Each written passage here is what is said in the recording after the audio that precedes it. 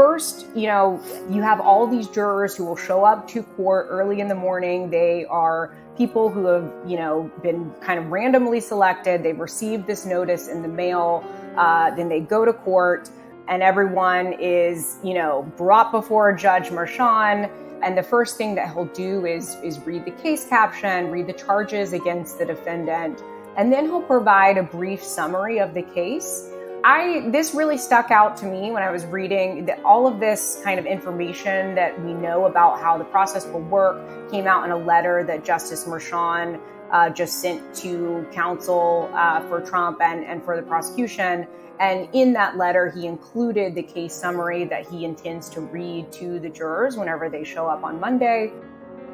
I'm Catherine Pompilio, Associate Editor of Lawfare, and this is the Lawfare Podcast, April 15th, 2024. Today marks the start of the first criminal trial of former President Donald Trump in New York City. Trump is facing 34 felony counts for his alleged falsification of business records related to hush money payments to Stormy Daniels and others after the 2016 election. After months of pretrial hearings, motions to dismiss and for an adjournment, motions for recusal, and more, jury selection in the case begins today. In light of today's events, I sat down with Lawfare legal fellow and courts correspondent Anna Bower, Lawfare managing editor Tyler McBrien, and Lawfare senior editor Roger Parloff, who will be covering the trial at length. We discussed the case's background, Trump's various attempts to delay the proceedings, how jury selection will work, our plans for covering the trial, and more. It's the Lawfare Podcast, April 15th. Everything you need to know heading into the Trump trial in New York. There are a lot of cases against Trump, and specifically a lot in New York City. We're here because one of those trials is set to begin on Monday, or for listeners, that's today. Roger, could you just give us an overview of what this case is about? How did we get here? Sure. This one alleges that Trump falsified business records to conceal an agreement to unlawfully influence the 2016 election. That's basically it in a nutshell. The facts begin very shortly in August 2015, very shortly after he announced that he was going to be a candidate for 2016.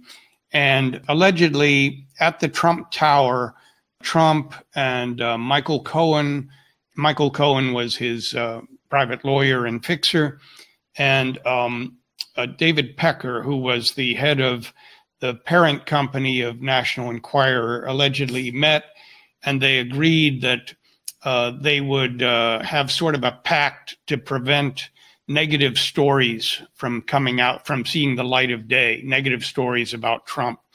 And Pecker and Cohen would sort of act as Trump's eyes and ears to look out for these negative stories, and they would try to pay people off in various ways to squelch them. And the first of those that the jury will hear about was a $30,000 payment in late 2015 to a former doorman. And then in 2016, there's an alleged payment to Karen McDougal, who says that she had sort of an extended affair with Trump over a period, and Trump denies that. She was paid about allegedly $150,000. And then the last one was the payment in October 2016, just weeks before the election, $130,000 payment to Stormy Daniels, who had who alleges a sexual encounter with Trump going back, I think it was 2006. So the only one that's within the statute of limitations period is the last one, the Stormy Daniels payment. And so that's the one that the jury will hear most about, but they're supposed to hear about the whole scheme. So Cohen pays that off, and then Trump reimburses him over a period in 2017. And the reimbursements come in monthly payments that are allegedly disguised as payments of a legal retainer. So originally it would be paid off in 12 payments. As it happened, it was paid off in 11. So you have 11 invoices, 11 checks, 11, and then 12 ledger notations at Trump Organization. So this translates in legal terms into 34 counts of falsification of business records. Falsification of business records is it's a misdemeanor, which can become a felony if the falsification is done to commit or conceal another crime. And here the falsifications are the mischaracterization of these payments, and it's concealing allegedly either a federal campaign finance law violation on the theory that he should have been disclosing these as a campaign contribution, and also it's concealing the fact that these are excessive campaign contributions, 130,000.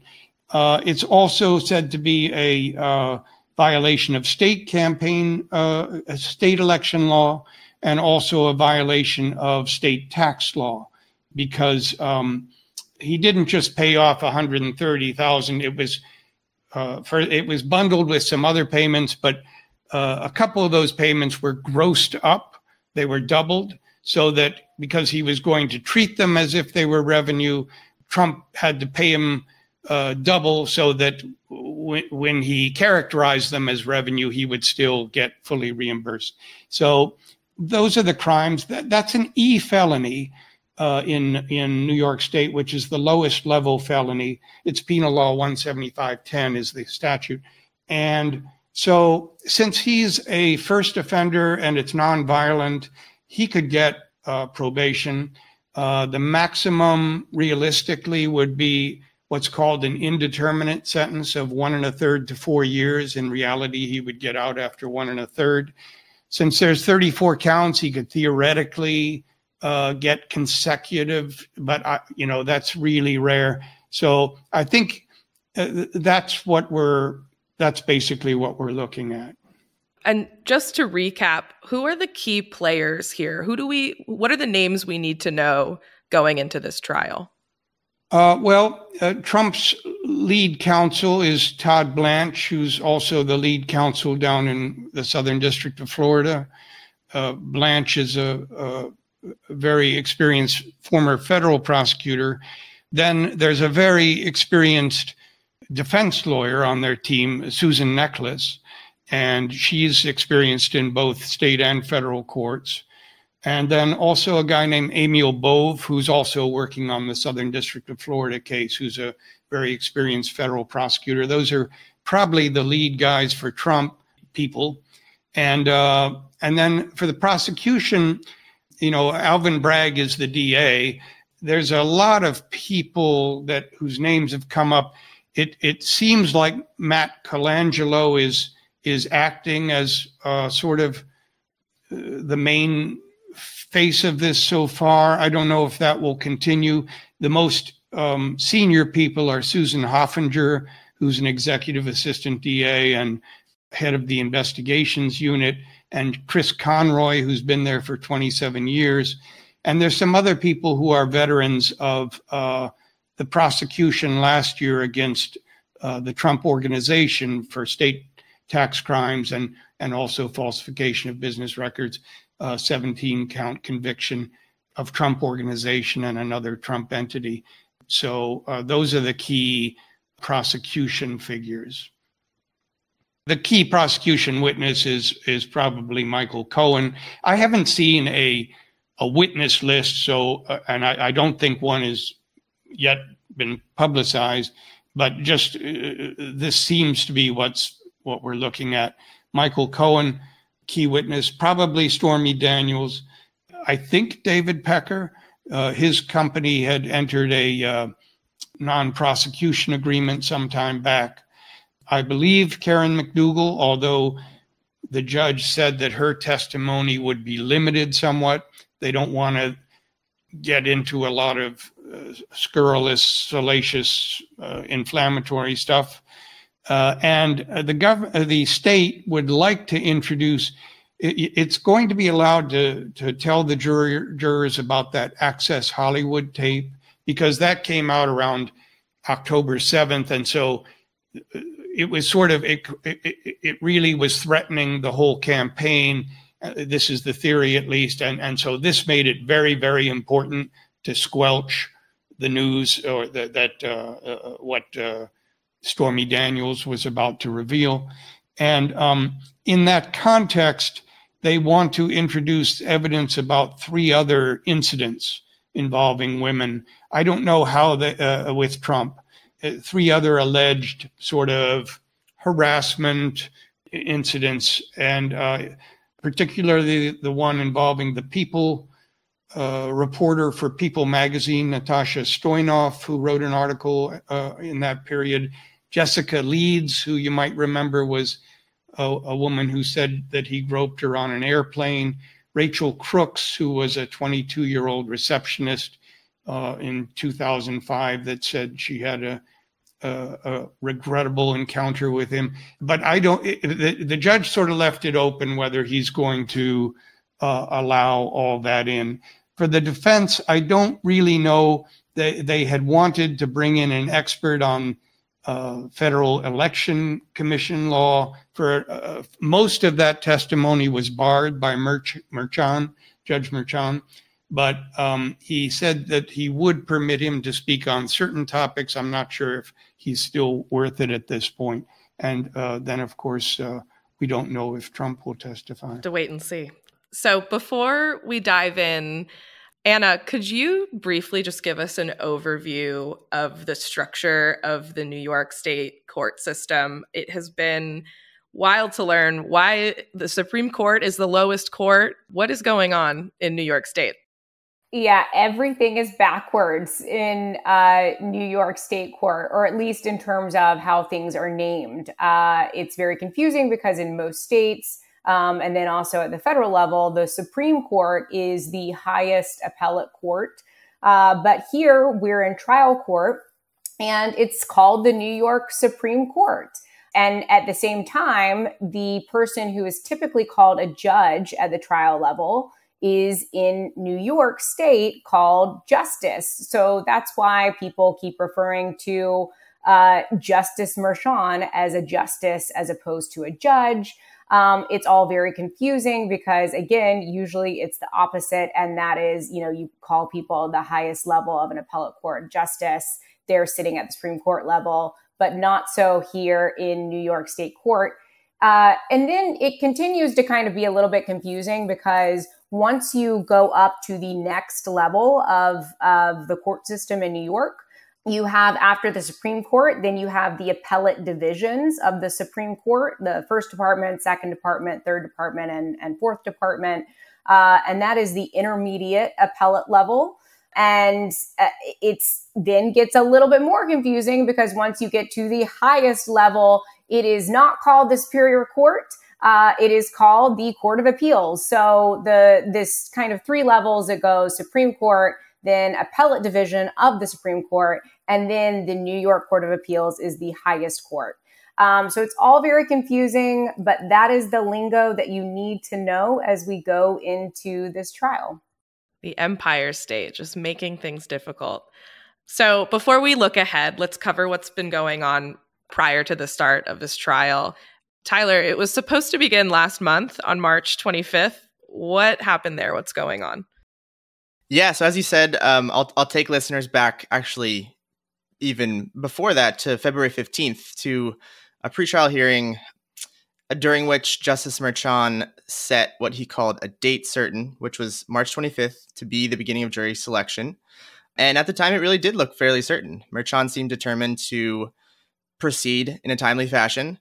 But then we had a bit of late-breaking news in the discovery process. In early March, it came to light that many documents, a pretty sizable tranche of documents from the Southern District of New York, were transferred to the DA, who then also transferred the same documents, given their discovery obligations, to the defense.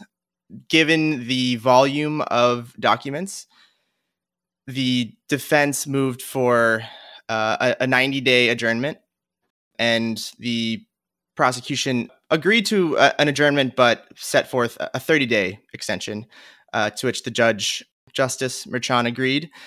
So that brought us to March 25th, not being the beginning of the trial, but another pretrial hearing to sort out the facts here. What happened? There were 3 questions that Justice Merchan was trying to address at that hearing, which was essentially who was at fault here for these late documents, whether any prejudice was suffered, and if there are any remedies that needed to be issued. Essentially, Justice Merchan found that the prosecution was not at fault, that no prejudice was suffered, in fact, and no sanctions or measures were necessary, and then set a new trial date, an even more certain trial date for April 15th, which is the beginning of jury selection. And we will get to jury selection, but in the meantime, before today, the 15th, jury selection has been set, the discovery issue is resolved, but then after the March 25th hearing on March 26th, Merchan imposes a gag order on Trump. Roger, can you talk a little bit about why he did that and what the parameters of the order were, and then how Trump reacted as well? Well, he did it for the same reason that Judge Chutkan entered one in D.C. It was sort of a constant, the statements on Truth Social and also in public in press conferences and so on. And he modeled the order very much off of the one approved by the D.C. Circuit after Judge Chutkan had entered one in D.C. And because of severe, First Amendment issues with doing this during a campaign against a presidential candidate, like the D.C. Circuit, and like Judge Chutkan, Justice Merchan excluded himself and also excluded ADA District Attorney Bragg. But basically, Trump could still criticize them to his heart's content, but he could not go after staff, court staff, the DA's staff, and family members. But it left out the judge's family, and the judge's daughter has been a particular focus of Trump's hire. She is a high-level official with a company, I think, called Authentic that works for Democratic candidates. It's campaign type consulting. And before the trial started, she had done work for Kamala Harris, and she continued. And the theory is that she can somehow benefit from, and it is true that some of the candidates she supports have obviously alluded to this case. And the theory is that somehow she could benefit from things that happen here. And the judge rejects that theory. This has also been the subject of a recusal motion, which has been rejected. So these were Truth Social and other contexts messages that were attacking her. And so after his first gag order, which he waited a long time to enter. He really didn't want to get into this for as long as possible. But as we really got to the eve of trial, he entered one. And then he continued to attack his daughter. So he did expand the gag order to include his daughter, to his family, and Bragg's family. After Bragg asked for this expansion. Bragg himself has been the subject of, in addition to, the normal harassment that everyone involved in these things gets. He had one threat on his life that was sufficiently strong that it's being prosecuted as a federal crime out in, I can't remember if it's Nevada or Utah. And it's actually, that case is sealed, so it's a little hard to find out. But anyway, there have been serious threats, and that's the context. And he has already appealed the gag order. There's an appellate process in New York called an Article 78 proceeding. It's sort of like a mandamus proceeding. It's where you say that the judge has so gone outside his discretion that the appellate court needs to intervene And even though we aren't at the appellate stage yet. And so he's brought 3 of those this week to try to postpone the trial. And one of those was about the gag order. Now the stay was denied by an individual judge, and then a panel will rule on it, I think Monday. But on the other, it's not clear why a gag order would stall the need to require stopping the rest of the trial. Anna, Roger mentioned a Trump motion for Justice Merchan to recuse himself. I believe that motion is still pending. If you could just talk about that motion, what were his arguments, and has anything happened on that front? Right. Well, as Roger mentioned, subject of particular ire for Trump has been Justice Merchan's daughter. As Roger explained, she works for this, digital communications or consulting company that has had a lot of Democratic clients, including before the case, Kamala Harris. And he basically, this is the second motion to recuse. And the basis of it is basically that he's saying, because Justice Merchan's daughter works for this firm that has, Democratic clients, that basically she would, benefit in some way, or her employer would, through the prosecution of Trump. And that it either creates a conflict of interest that is, disqualifying and that requires his recusal, or that it at least creates the appearance of impropriety that means that Justice Merchan should recuse himself. Justice Merchan has not yet ruled on this. It is still pending. I do not expect it to go anywhere. It's a very attenuated argument. They haven't shown something like, that there actually is a financial interest or something that the daughter stands to benefit from. It really is just too attenuated of an argument to really have any legs. Also keep in mind that Trump has already sought Justice Merchan's recusal previously. This was back in August. He denied that motion. I really think that this is not going anywhere, but we're still waiting for a decision from Justice Merchan. At the time of this recording, I suspect that by the time people listen to this on Monday, as jury selection is getting underway, then we will have an answer. Incidentally, and Anna might know more about this, but I forgot to mention that in an abundance of caution, Justice Merchan, about a year ago, I think he went to a judicial body, advisory body, and said, "Is this a problem?" And they looked at it and said no. So there's that additional reason that he doesn't feel this is a problem. Absolutely. I didn't know that. Tyler, can you bring us up to speed on another one of Trump's pending motions? His motion to adjourn the trial, one of his many motions to adjourn the trial, but this one is based on pretrial publicity. What are his arguments in this motion? What have the people said in response? And has Justice Merchan made a ruling? Sure. So I think this one falls also in the department of motions we expect to go nowhere, as Anna said. This motion was hinted at the March 25th pretrial hearing. Toward the end of the hearing, Todd Blanche sought the court's permission, or told the court that he would be seeking its permission to file a motion for adjournment based on what they called exceptionally prejudicial pretrial publicity. Once we got the motion, I think it was March 25th or 26th, Trump argued essentially that this publicity, which he called substantial, ongoing, and likely to increase, essentially would inhibit his right to a fair trial in New York City. And he also went on to further blame specifically DA Bragg and key witnesses Michael Cohen and Stormy Daniels for what he called strategic leaks.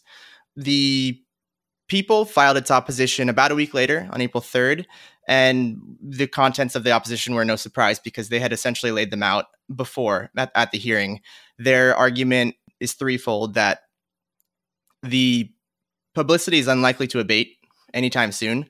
Justice Merchan himself, during one of the hearings, made this point pretty clear. He was grilled Blanche a bit on when he expected it to abate. Then he was like, I can't remember the exact time frame, but he asked Blanche a bit flippantly 2 weeks, a month, 2 months, and I think his point was clear that it's unlikely to abate.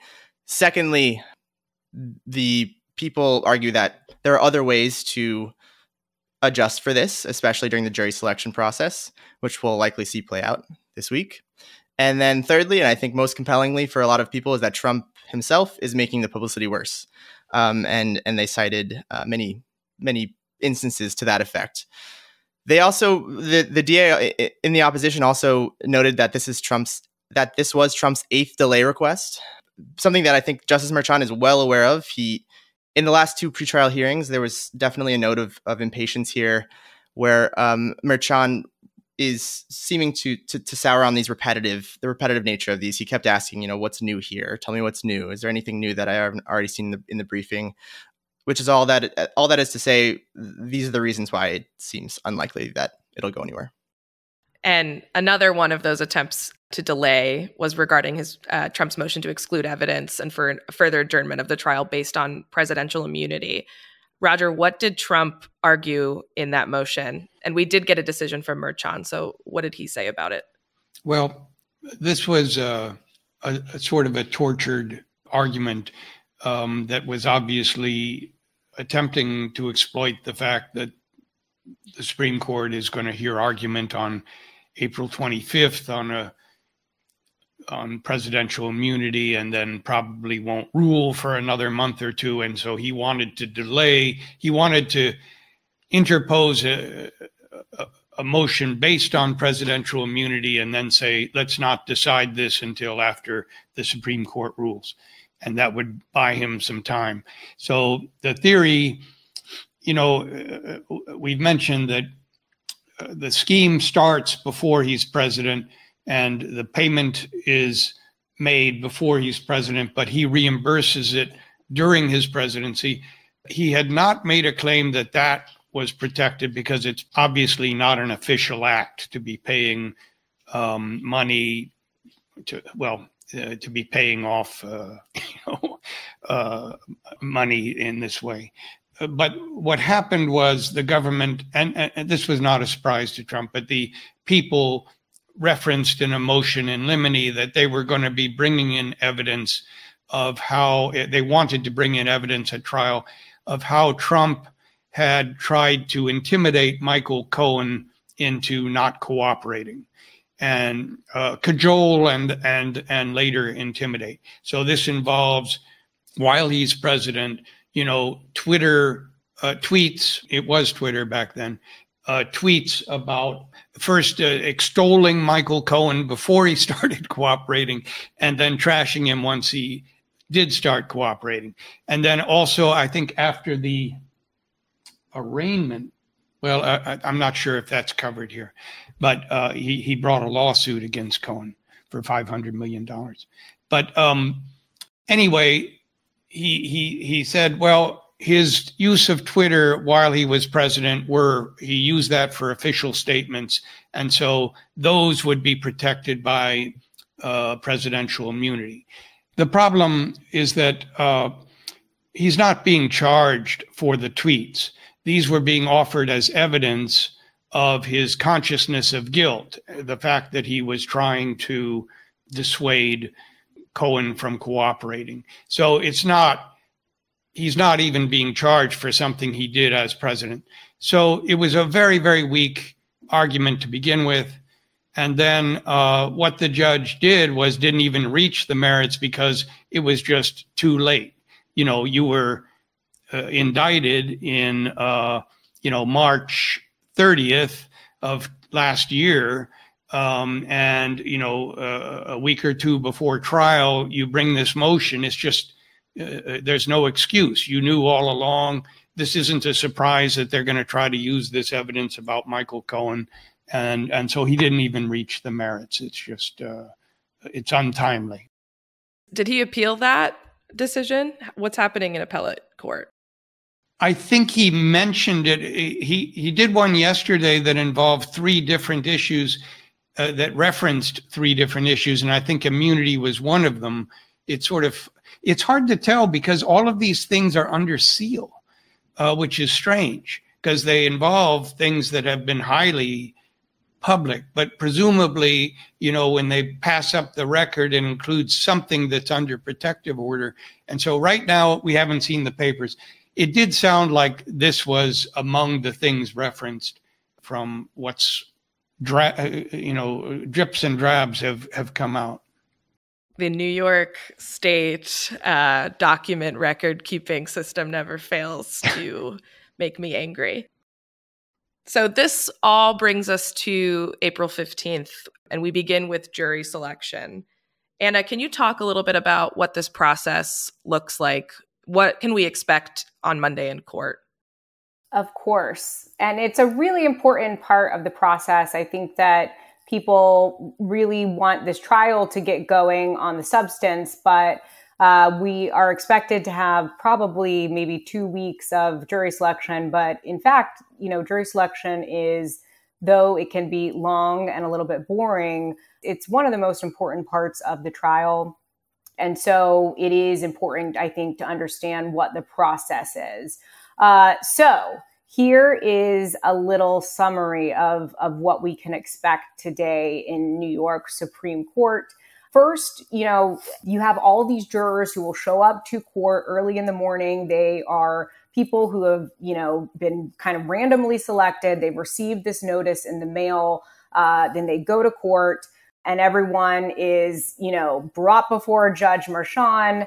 And the first thing that he'll do is read the case caption, read the charges against the defendant, and then he'll provide a brief summary of the case.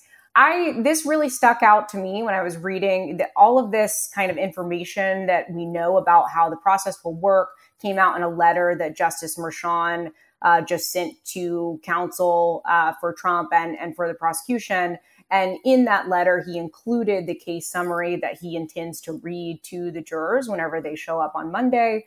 So, and I think it's interesting. And so I want to read it because it actually, it kind of sets out the theory of this being a case about election interference, as opposed to just being, a falsification of business records case without that kind of election interference element. So here is what Justice Merchan will read on Monday. The defendant, Donald Trump, is charged with 34 counts of falsifying business records in the first degree.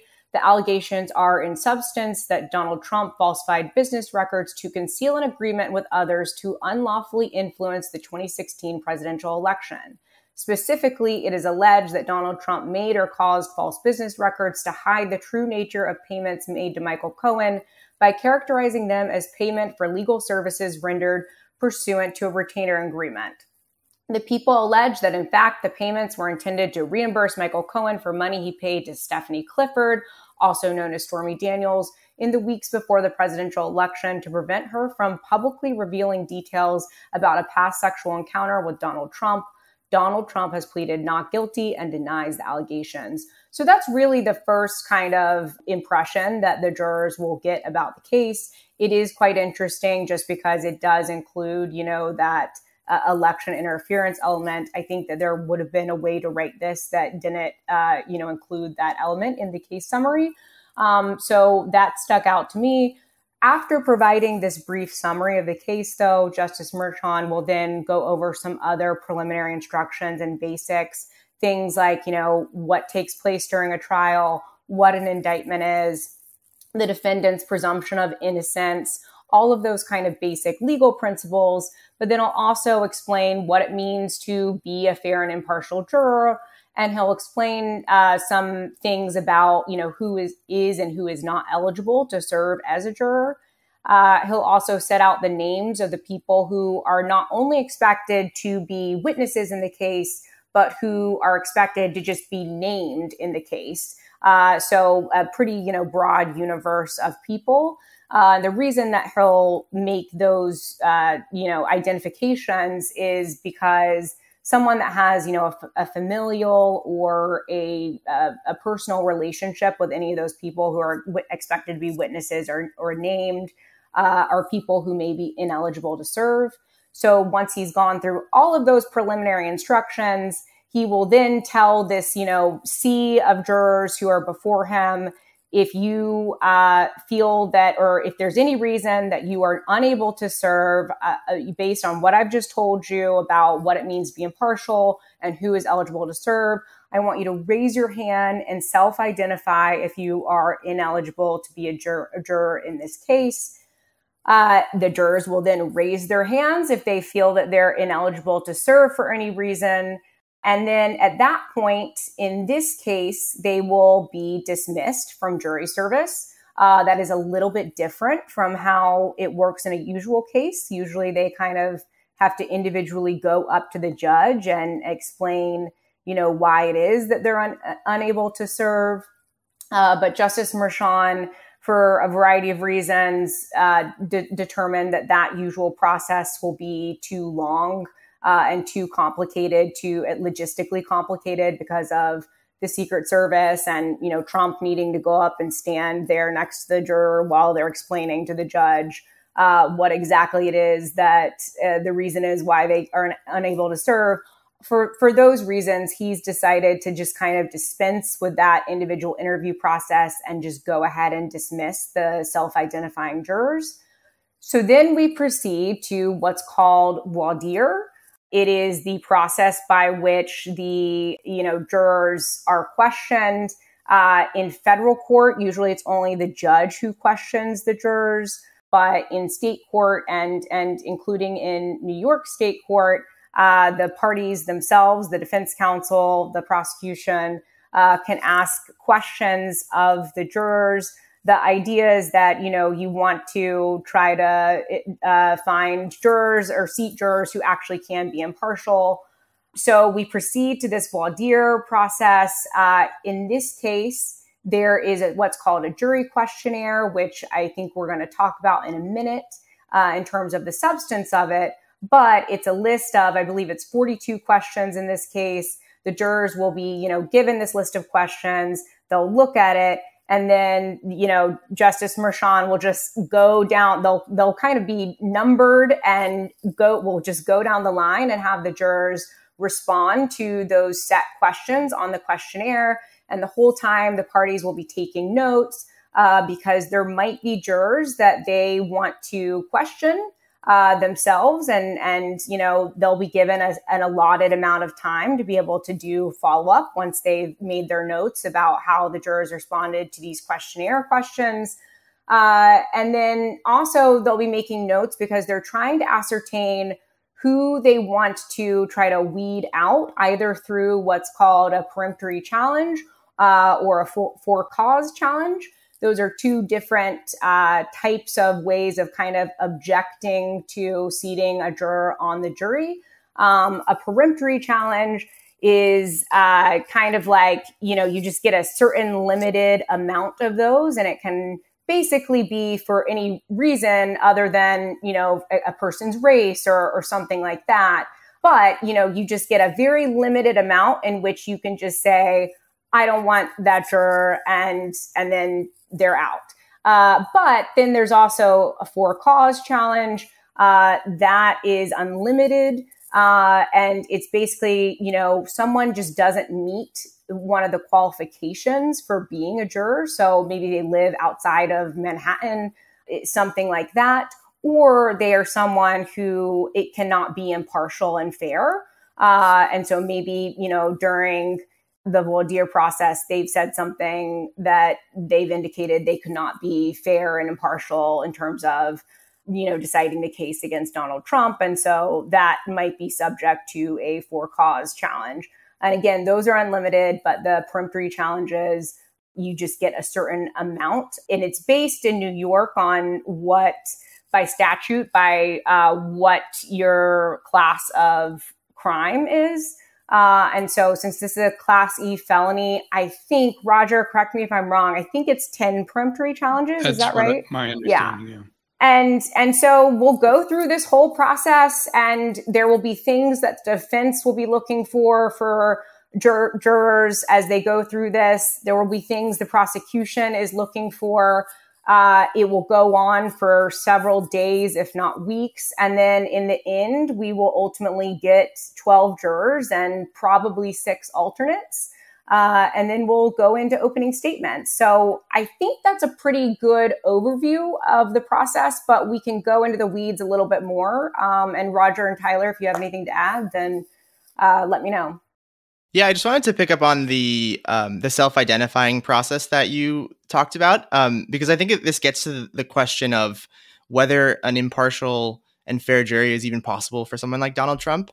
And I think the answer there, according to Justice Merchan, is yes, because it's been done before. And in fact, Justice Merchan himself has presided over a civil trial in 2022, the people of New York versus the Trump Organization. And based on that experience, Merchan has decided to immediately dismiss jurors who self-identify. So essentially what had happened in 2022 is Justice Merchan had also suggested that process rather than individually interviewing each person who self-identifies, foreseeing that it would be very time-consuming and logistically difficult in terms of courtroom size and everything, as Anna was saying. The defense objected in that case. So they proceeded with the normal, voir dire process for the self-identification stage. But after, I'm not sure how many potential jurors, that it was in fact extremely time-consuming, and for expediency's sake, they then adopted Merchan's initial suggestion. Same thing happened here. The defense, Blanche, objected to this suggestion by Merchan, and put forth during a February 15th hearing what he called a hybrid approach, but it wasn't exactly clear what this hybrid approach would entail. And then I think the prosecution, I think rightfully pointed out that this was probably another delay tactic to just lengthen the jury selection process. And Merchan agreed. And essentially that's how we arrived at this self-identifying process.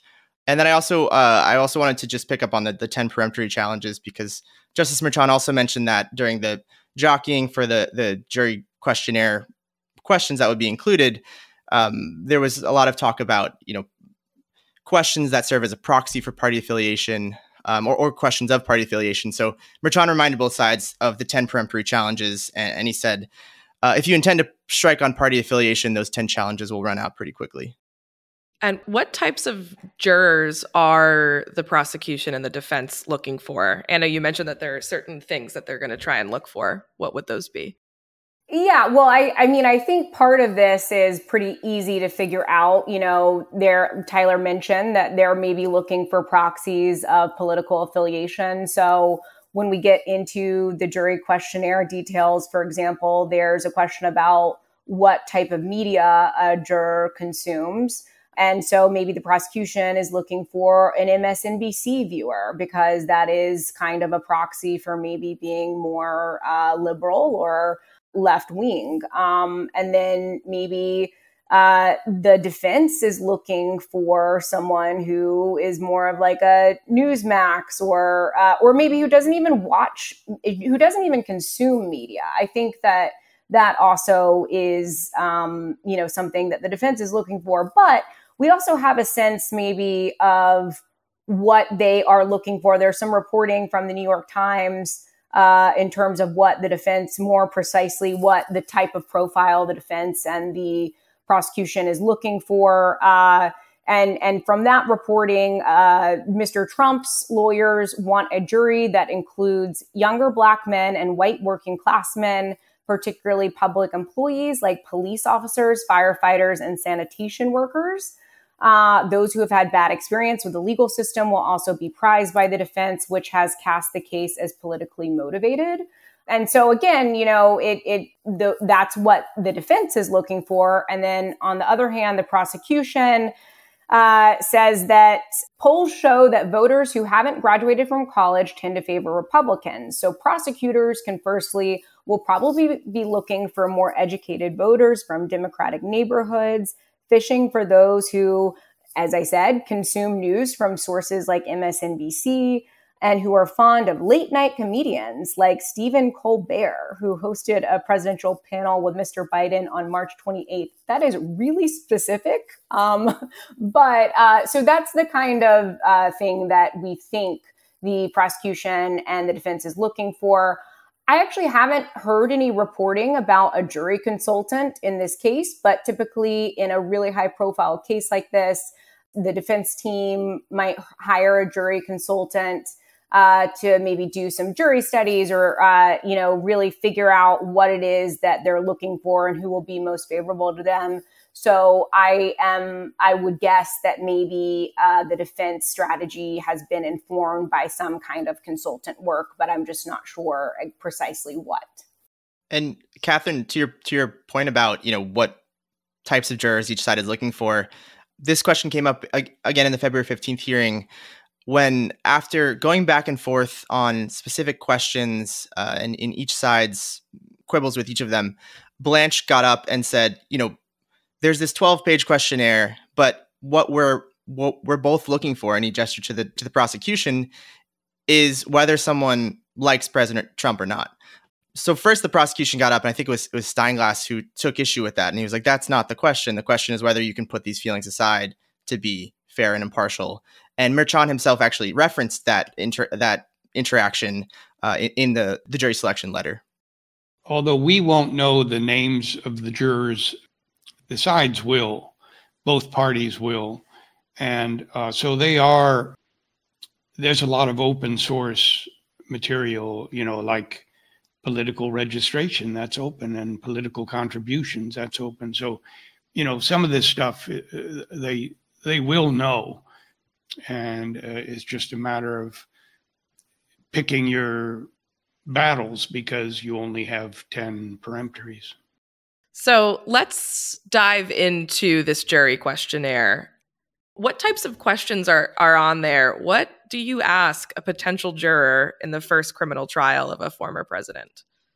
Yeah, so I'm not going to go through all 42 questions. There will be plenty of time for that. But there's some very typical questions, there's biographical questions, hobbies, organizations or advocacy groups you're a part of, as Anna and Roger were mentioning, types of media consumption, connection or views on law enforcement or the justice system in general. And also, notably, whether a juror has read or listened to books or podcasts by Michael Cohen or Mark Pomerantz, read or listened to any of Trump's books, of which there are quite a few. And this actually led to a funny moment in the February 15th hearing where the question was whether to actually list Trump's books or not. And, in the hearing, they did read several of them, I think about 10.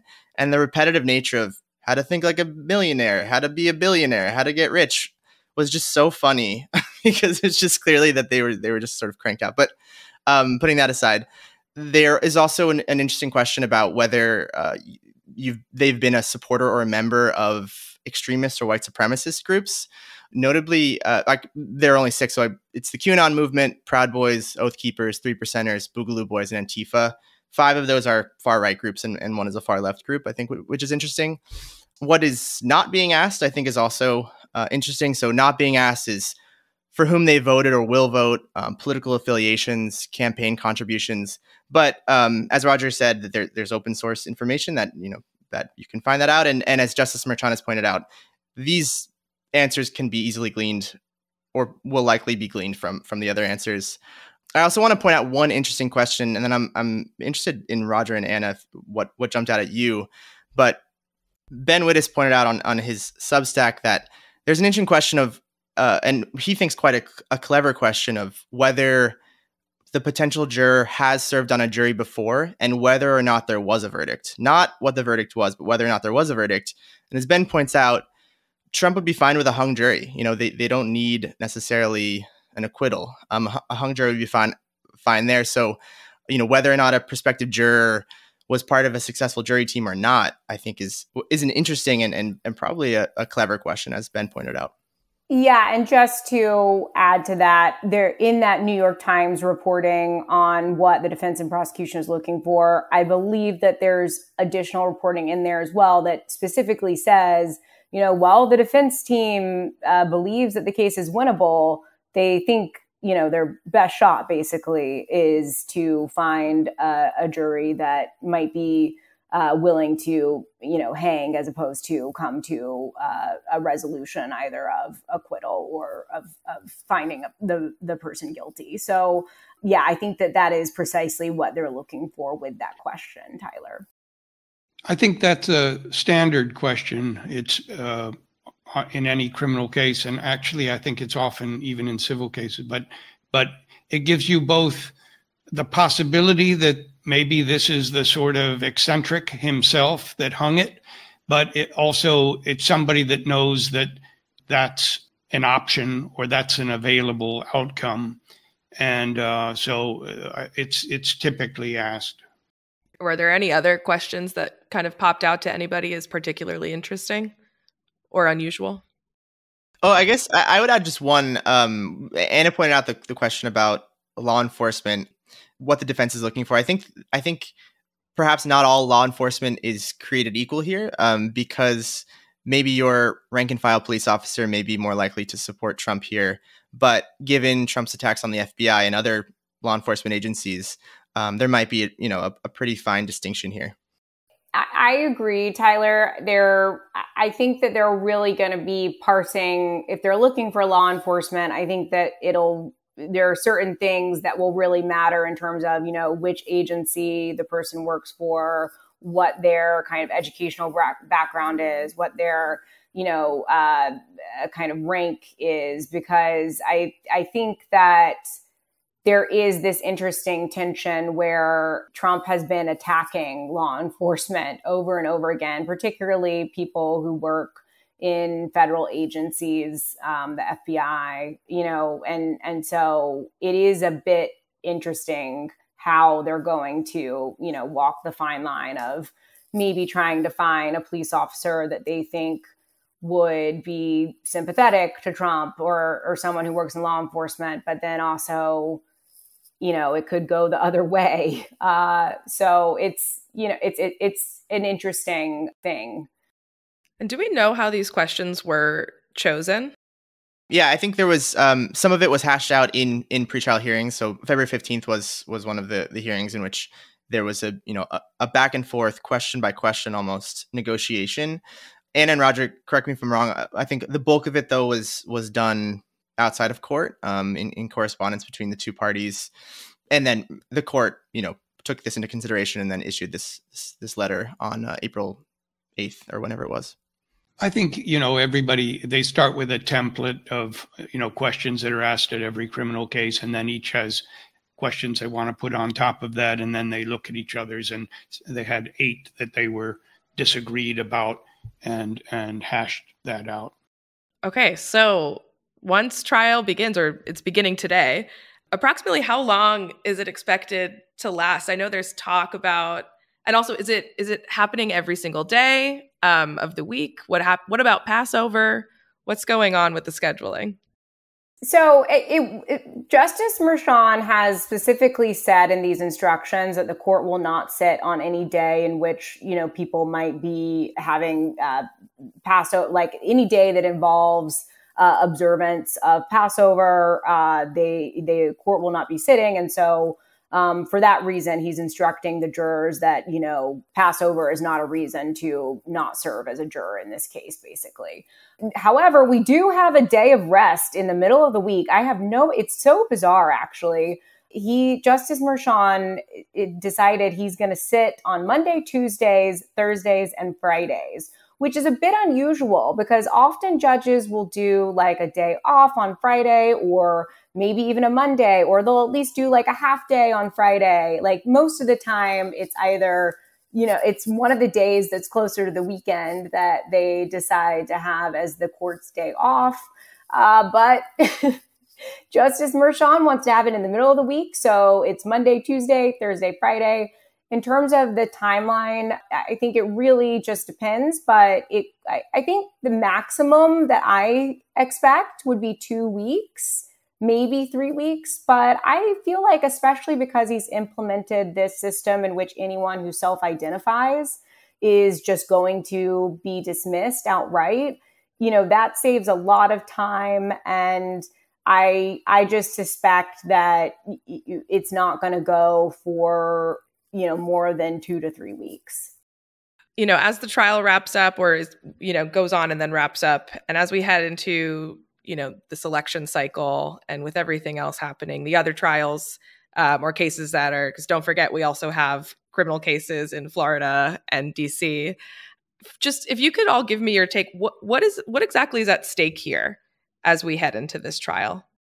Yeah, I think one thing that we've spoken about before is there is some polling that suggests that should Trump be convicted of even one felony, that, you know, a not insubstantial amount of support falls off ahead of the election. And so we can, I think, fairly reasonably predict at this point that the trial will conclude before the election. And so, you know, if there is a conviction, I think that could have real implications for Trump's electoral chances.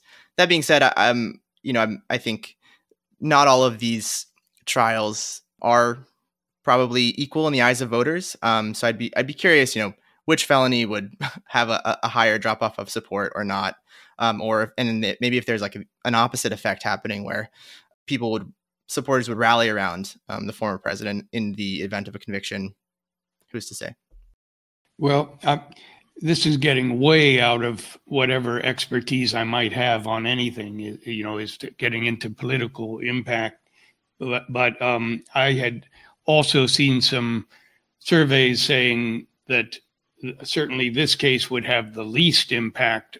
And I would even wonder, just at a gut level, if it could, you know, have more of a backfiring effect as well.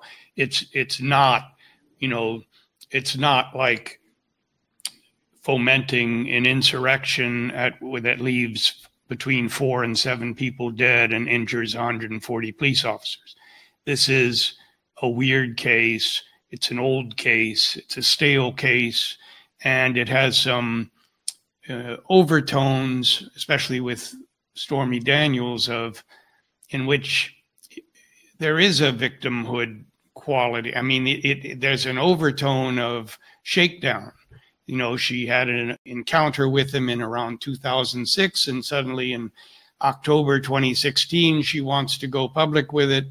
And so I don't know how this will play out in the court of public opinion. The one thing originally I even thought, you know, maybe Trump would be okay with going to trial because it sort of plays into his narrative, but that is clearly false. He is doing everything he can to put it off. So maybe he knows better than me that this is damaging. But I just don't know how this one plays out. I think the other two could be devastating because, you know, people have their heads in the sand about the facts. But here, I really don't know how it plays out. Yeah, I am with you, Roger. I'm not entirely sure what a conviction would mean in the realm of public opinion. I also think that it depends somewhat on how convincingly the prosecution is going to tell this story as a story of election interference. You know, I think that's one of the issues, is that election interference narrative has not really fully resonated with people yet. But one of the, obstacles they're going to face in kind of communicating that story is that there's no cameras in the courtroom here. So they could deliver an incredibly powerful, opening or closing. You could have witnesses who come in and who are incredibly, credible and convincing and all of that, but it's not necessarily going to translate the same way on paper. We're all going to be there writing about it, and hopefully we're going to do a good job of, communicating all of the details in the most detailed way possible and in the most, animated way possible. But no matter what we do, there's still just kind of limits to what you can do in terms of writing about something that is being in court is kind of a visceral experience in a way. And so it just doesn't quite always hit the same when you are just reading about it in the paper or on Lawfare as it does when you are sitting there experiencing it and you feel the mood in the room. I also want to add something that Lawfare senior editor Quinta Jurecic wrote in The Atlantic, I think days after the indictment came out, which was on April 5th, the headline is called, "This is actually quite bad." And I think Quinta rightfully points out, she writes, quote, "It would be a mistake to brush it off as unserious.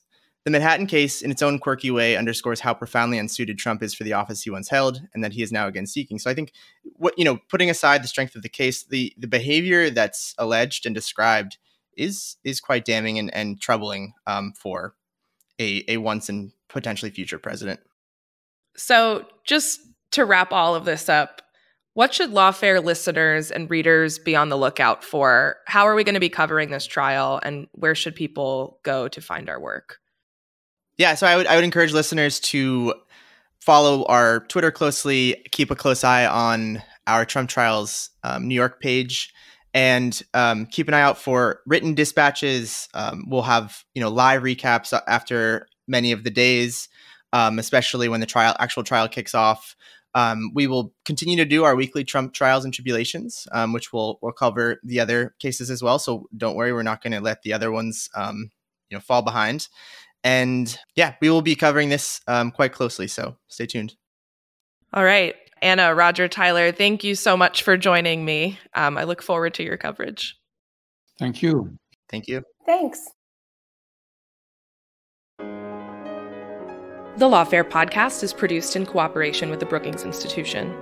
You can get ad-free versions of this and other Lawfare podcasts by becoming a Lawfare Material supporter through our website, lawfaremedia.org/support. You'll also get access to special events and other content available only to our supporters. Please rate and review us wherever you get your podcasts. Look out for our other podcasts, including Rational Security, Chatter, Allies, and The Aftermath, our latest Lawfare Presents podcast series on the government's response to January 6th. Check out our written work at lawfaremedia.org. Be sure to keep up with our trial coverage by checking our Trump Trials resource page, tuning into our weekly edition of Trump's Trials and Tribulations, reading our dispatches, and more. The podcast is edited by Jen Patja, and your audio engineer this episode was Kara Schillen of Goat Rodeo. Our music is performed by Sophia Yan, and as always, thank you for listening.